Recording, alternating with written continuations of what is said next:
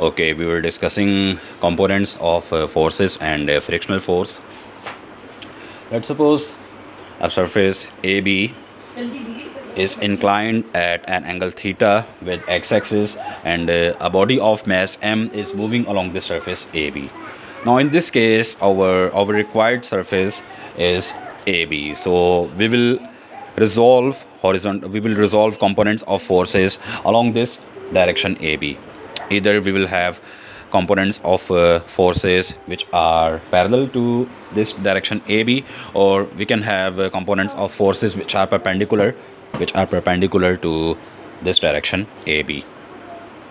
So we will start resolving components of forces along this direction AB. First of all, we can see that weight is always downward, and we can see that this angle is 90 minus theta. Now this force W, it is making an angle 90 minus theta with this surface AB, and we know that the x component or horizontal components of any force is cos theta, and the vertical component of any force is sin theta. We have done this thing in our last video in the resolution of forces. We know that this is x component of force and this is y component of force, but we can see that in this scenario this force W is making an angle 90 minus theta. So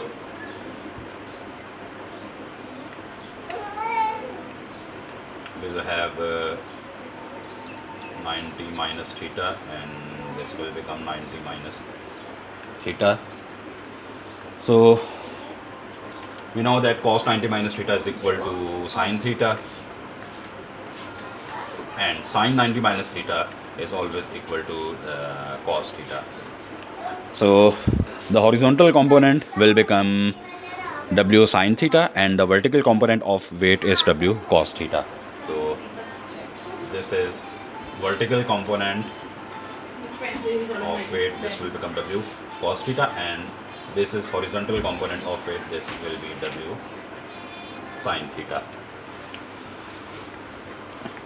Okay, now let's suppose we are dragging this body of mass m towards this point B with a force F, and if we drag this force towards point B, there will be a frictional force opposite to this applied force. So let's suppose this is a frictional force, and we know that there will be a reaction force which is opposite to the weight and perpendicular to the direction of movement of this body. So this will be the direction of normal force. Okay, now we will differentiate these two forces, the parallel force and perpendicular force.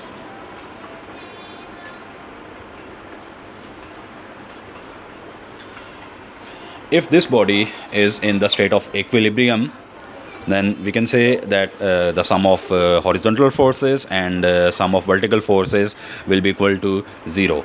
So if you talk about parallel forces, it means the forces acting parallel to the direction of movement AB.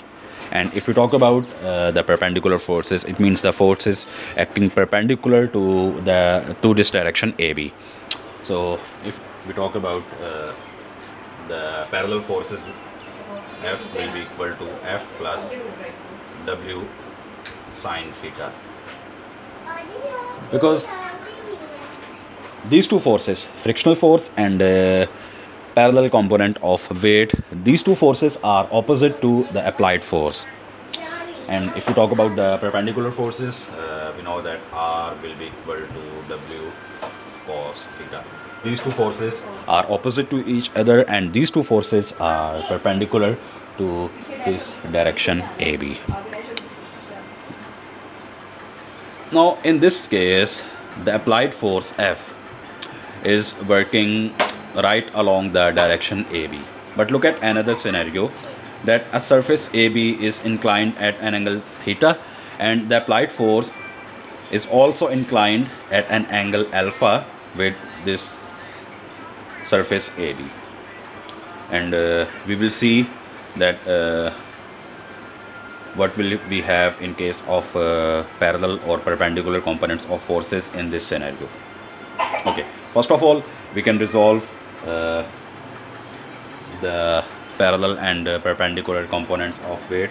This is perpendicular component of weight, this will be equal to W cos theta, we have seen in this case, and this will be equal to W sin theta. These are the components of weight. And we can also resolve parallel and perpendicular components of this force F. We have seen in our last video how can we resolve a force into its parallel and perpendicular components.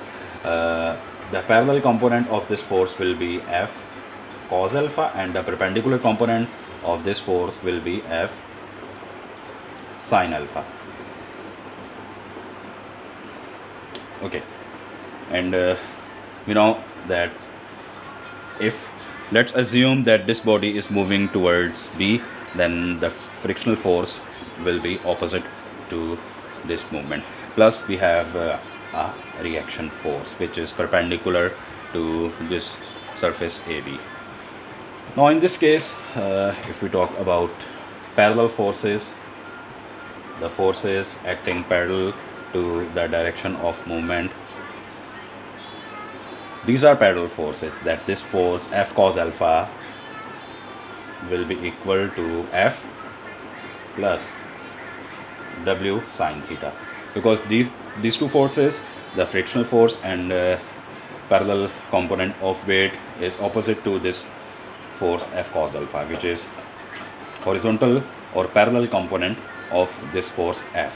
And if we talk about the perpendicular components of forces, we will have R plus F sin, this is alpha not theta, R plus F sin alpha will be equal to W cos theta. So in this way we will resolve forces into their components in our problems related to forces and equilibrium. Now there is another case, that in this case we were pulling this body of mass M with this force F, but in this case we are not pulling this body, we are pushing this body with force F. We are pushing this body with the force F, and this F is making an angle alpha with the horizontal force, with the horizontal surface AB. Okay, now in this case we have same components for weight. This is vertical, this is perpendicular or vertical component of weight, W cos theta, and this is W sin theta, and we have a force of friction, the normal force. But in this case this force was going upward, like this force was moving along positive x-axis and positive y-axis, but look at this force is coming downward. If we see this force with respect to this surface AB, this force is coming downward. It means that this force is moving along positive x-axis, but if you talk about y-axis, this force is moving along negative y-axis, because this force is coming downward.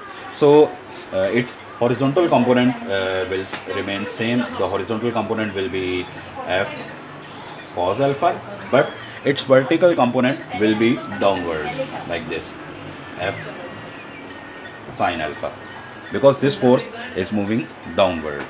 So there is a difference between this case, and the only difference is the vertical component of this force F.